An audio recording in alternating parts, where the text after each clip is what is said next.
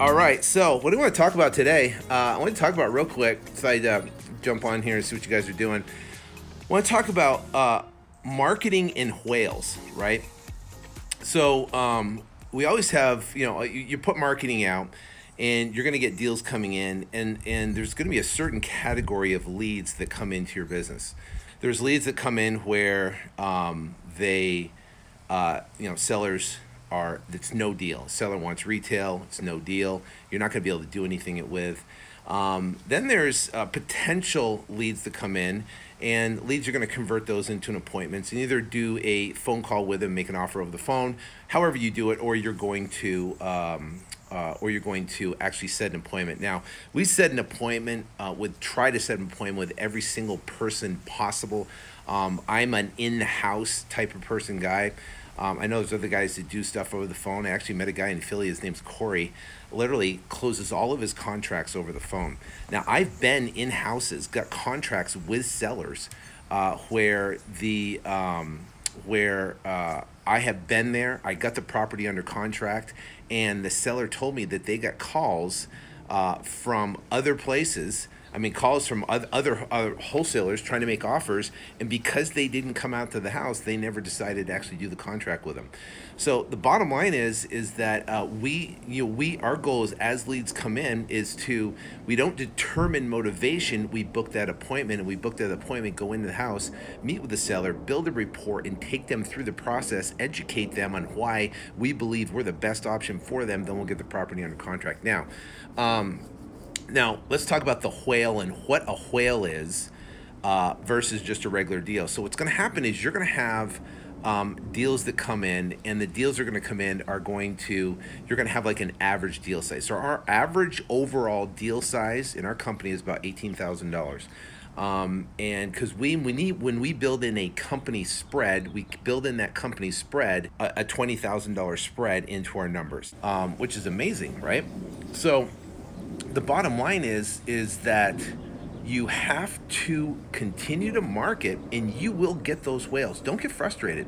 Don't get frustrated if you get a $10,000 deal or a $5,000 deal or a $3,000 deal, $4,000 deal.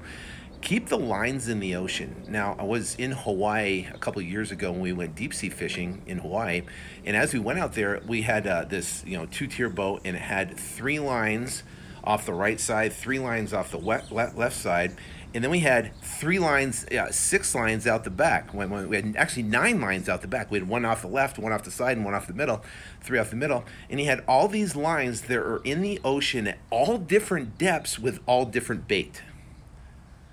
So, and this guy was, he was completely, he knew how to fish. This guy has been out. He goes out all day, every day. That's all he does. He knew the best spots, and he knew how to rig the boat correctly with all the right. So he was putting on all these lines with all these different type of baits at different types of depths, and he was dropping them in the ocean, and they wouldn't get tangled up. They had these like little separator things between them. It was pretty cool. And I don't know lingo because I'm not a deep sea fisherman at all, but I do it, ever so often. Anyway, so the bottom line is that he was looking for those fish, and there were certain baits that were going after certain fish, and we caught a huge ono and brought it into the boat. It was amazing. So that's the same thing here with this business. You got to look at how many lines do you have in the ocean. I just set up some Facebook ads that are targeting distressed sellers right now. We skip trace them, and we get all the email address and phone numbers and stuff like that. We put them up to Facebook, and we target those sellers. Now, it's not going to be a massive lead source, but guess what? It's a line in the ocean. You do RVM, ringless voicemail, that's a line in the ocean. You do direct mail, that's another line in the ocean. You do cold calling, that's another line in the ocean. You do voice broadcasting, that's another line in the ocean. All these little things. You take a business card, and when there's a gas station, you put that little card up in the gas station thing. Guess what? That's a line in the ocean. You might get a deal, you might not. I've got deals from the weirdest places ever, and from just referrals, asking sellers. there was a vacant house, and I went and talked to all the neighbors, and I got the neighbor's house under contract. You know, I went and turned around. I'm sitting there. I went to this house. It was vacant. I'm sitting there trying to know what was there, tried to look at it. So I hit all the neighbors, hit the one on the left, one on the right, a couple across the street, and the one on the right. Happened to talk to the lady, and she goes, yeah, I'm looking to sell my house. And she goes, you know, turn around, bam. She goes, I was just thinking about it, got that property under contract, and turned around and flipped it. You know, so there's a portion that you have to have the lines in the ocean, and put those leads and those ads out there, because you're going to turn around and you're going to get deals, and they're going to come in. So that's the first thing I want to talk about, is getting those lines in the ocean. Make sure you have that, because you will get whales. You will get the deal that comes in. They're going to want $120,000. You're going to sell it for $190,000. You're going to make $70,000, and you're going to go, holy cow! I made more in one deal. I used to make it an entire year. And you're going to be pretty excited. The next thing is this, is that how tenacious are you, right? How tenacious, how hungry are you? Tenacity is something where you don't quit, right? And you're just basically pushing and pushing and pushing. You're hungry. You're, you know, when it comes to following up with sellers, people are like, well, I don't want to call them too many times because I'm afraid they're going to think I want to buy the house. Of course you want to buy the house. You're afraid in your mind that you're bugging the seller about your offer, right? Forget that. Be tenacious. Be all over them. Let them know you're hungry. Let them know you want the business. Let them know you're willing to do whatever it takes. Let them know you're going to go the extra mile. Let them know you're going to bug them until they actually make a decision. Why? Because none of your competition is doing it. You know what? I mean, we have our sales guys. They're going to call them all day, every day until the seller sells. And then you go, well, how long should I follow up with a person? Well, follow up with them until they sell, until the property's sold.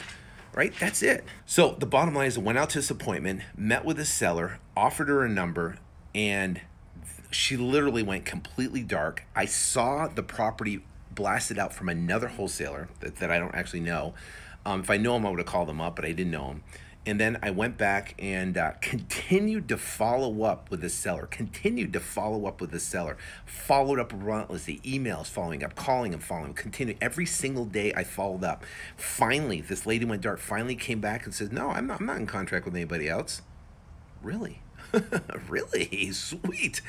So guess what? I immediately turned around, immediately sent her a contract, immediately got the property back. Now I'm going back to meet her out there and going through some information and stuff next week and getting the property. And this is probably about a $40,000, $50,000 deal. So you got to be absolutely relentless when it comes to following up until you actually see the property transfer title in escrow, you know, in the thing. Then you continue to follow up like relentlessly. All right, guys, I'll talk to you. Have an awesome day. Take care. God bless.